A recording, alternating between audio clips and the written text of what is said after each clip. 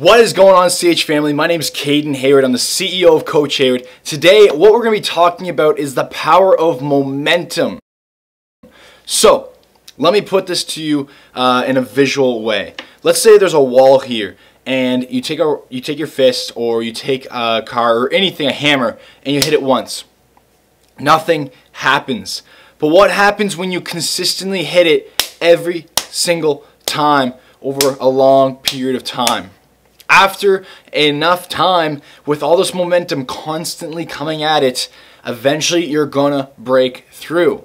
So, this is a good analogy for the importance of momentum, because when you're starting something, when you're starting to lose weight, for an example, and you know you're at the starting line, okay?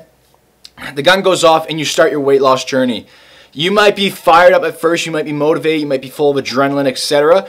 But the second that you start getting some laps in, or a few weeks go by, maybe even a week after of dieting, of trying to go to the gym and work out and follow these new habits and this new lifestyle, what's going to happen is that you're going to be frustrated. You're going to lose that momentum and that drive really, really quickly, okay? This is probably why you've maybe lost weight 2 weeks after January and gained it back in February.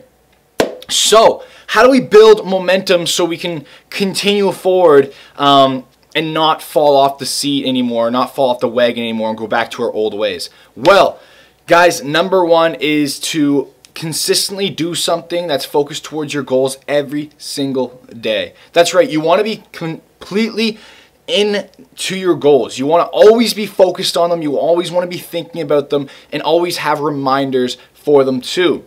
That being said, you can have affirmations when it's on your driving seat. Have affirmations in your mirror when you look in the mirror every day. Write down your journal what you want to do. Write down your goals every single day, 3 times, etc. every night as well. All of these things you can do to always remind yourself, or buy a fitness watch and have a picture, the background of your goal body, or your phone background as your goal body. I do this with my clients. All these things are going to help remind you of this goal and keep that momentum forward, so you're always going to take whatever action you do in your day-to-day life is going to be focused towards that goal. So that being said, in order to keep this momentum going, what we need to do is we need to take little steps day by day that are going to help us get closer to that goal. So then eventually you've got these steps going consistently, where you can start to add on more tasks and habits and slowly build them to the point where it's almost automatic to you. And that's why we call it, that's why we say building the habit is one of the most important things to losing weight and keeping off for life. So, once you get that momentum going, it's so easy now because you're in that flow state. If you know what I'm talking about, if you've ever been there, it's amazing. It's an amazing state to be in. And the last thing you want to do is get out of that state, okay? So, do something consistently every single day. Now, that being said, if you guys are in this flow state, and you usually drink, cut back on the drinking for a bit. Cut back on the watching TV. Keep yourself going in this momentum. Take advantage of this momentum and this drive that you have going. Okay? Now, the thing here, guys, is what you want to do is always also set little goals along the way, so you can get this little bit of confidence and help your self-esteem, etc. So you can keep going and want to set more and more goals. Okay? Because what's going to happen is eventually you are going to fall off the wagon, and if you don't have the discipline, if you don't have the habits in place, then it's really hard to get that momentum going again.